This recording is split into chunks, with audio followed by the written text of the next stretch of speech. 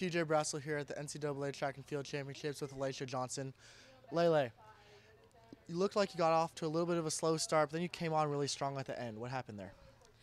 I don't know. I've been working on my start a lot, and obviously it needs some more work. So I just guess it wasn't my time, but I'll definitely be focused on that more next year. How much did moving to the backstretch, did that affect your race at all, or did that not really matter?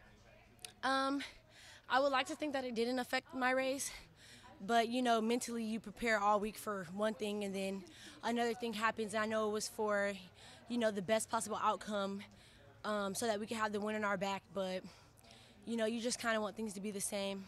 But nonetheless, you're gonna win. If you're gonna win, you're gonna win on whatever side we run on. So. Well, you came on strong at the end, still an All-American, contributing points for the team, so congratulations. Thank you. Good job.